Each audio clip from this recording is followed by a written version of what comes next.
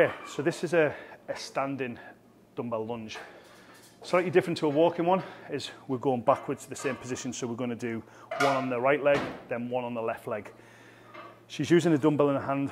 That not only helps with balance, but also adds a little bit more resistance.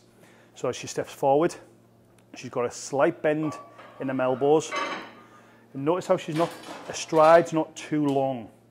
She's taken just a step forward, which is in a natural position, and she's taken the back leg down, so it's just touching the ground. Now, touching or half an inch off touching is fine, but make sure you keep it controlled every single time.